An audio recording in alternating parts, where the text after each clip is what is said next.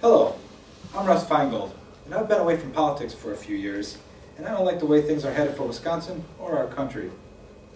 The governor and Senator Johnson have made clear their agendas, and I want to do something different.